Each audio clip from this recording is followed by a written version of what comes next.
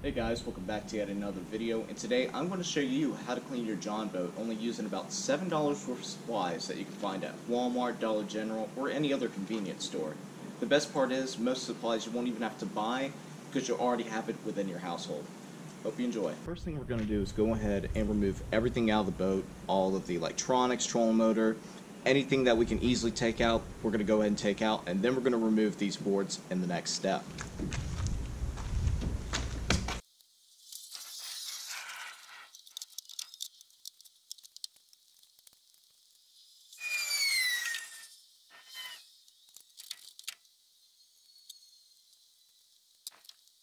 Now, with all that done, the next thing we're going to do is take a few of these boards out. I'm not going to take the whole front deck off because that's going to be a pain to take out, put back in. So just the boards on the bottom, I think, are what I'm going to take out, and I'm just going to clean as much as I can. Since this does have this angle right here pushing everything back anyway, especially when we're going underway, I think we're going to find most of the debris entrapped in this back compartment rather than this first one.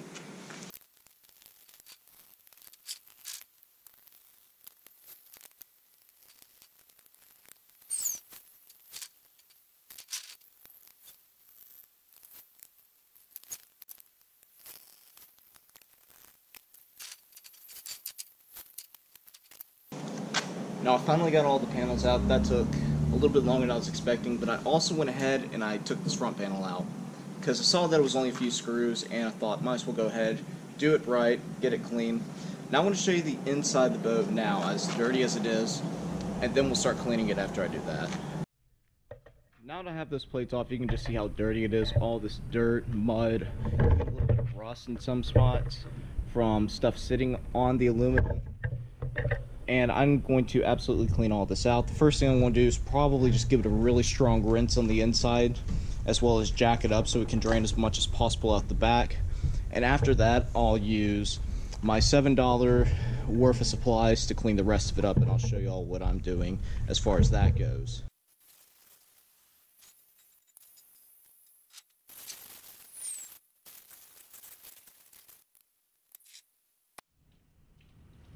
Now, while the boat's draining, it's a very simple formula, but basically all white vinegar is acetic acid, and it's actually a pretty good cleaner overall. So we're going to mix this about 50-50, just make sure I have it diluted enough to where it won't hurt anything. I doubt it will anyway.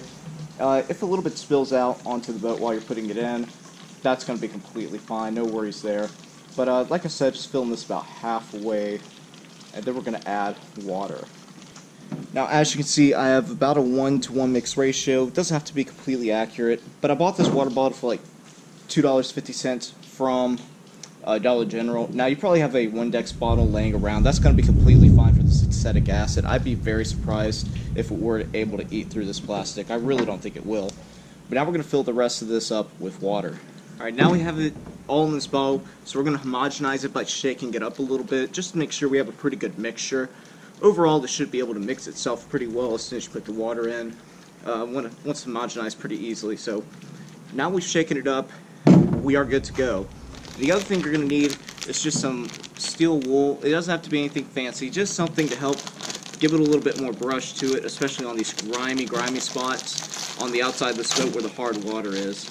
But I got these for, like, again, $2.50, something like that. I mean, not a bad price at all. I think this is a great representation of how effective this acetic acid is mixed with water. Here's a side that I just did, and here's a side that I just sprayed with water. And although you can wipe it off your hands, there's still actually mud in these little crevices that is hard to get to. So we're just going to put a little spray here again. Take our steel wool and just lightly scrub this area.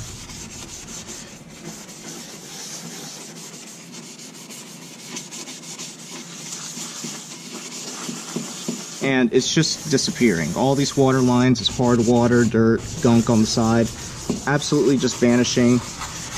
As well as these small scratches right here, I'm actually able to get with the steel wool as well, so that's a big plus. Go ahead and knock those out while I'm cleaning the boat. Now we're just going to give it a good rinse real quick.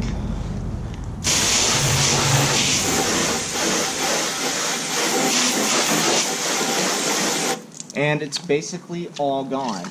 So I'm just going to continue to do this along the entire side of the boat. I may look at the bottom, not too sure yet, and then I'll do the inside of the boat the same exact way.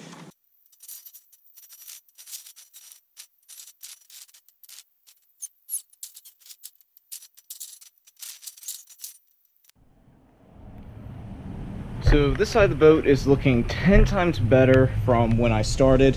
And just to give you a comparison, I'm going to show you the back of the boat, which I still need to do. Hopefully if the lighting will allow me to adjust. You can see there's still barnacles and a bad water line on the transom. As well as on this side, still very, very dirty, very nasty. But I'm going to have to get all of that tomorrow since we're about to have a thunderstorm come in, and I really do need to help my brother move out of his dorm for the semester. But I think you get the main point here. Using acetic acid with water is a very cheap alternative to, say, using boat soap, and it works better in my case, especially with this aluminum. So I hope you enjoyed this video. If you did, please share, like, subscribe, and thanks for watching.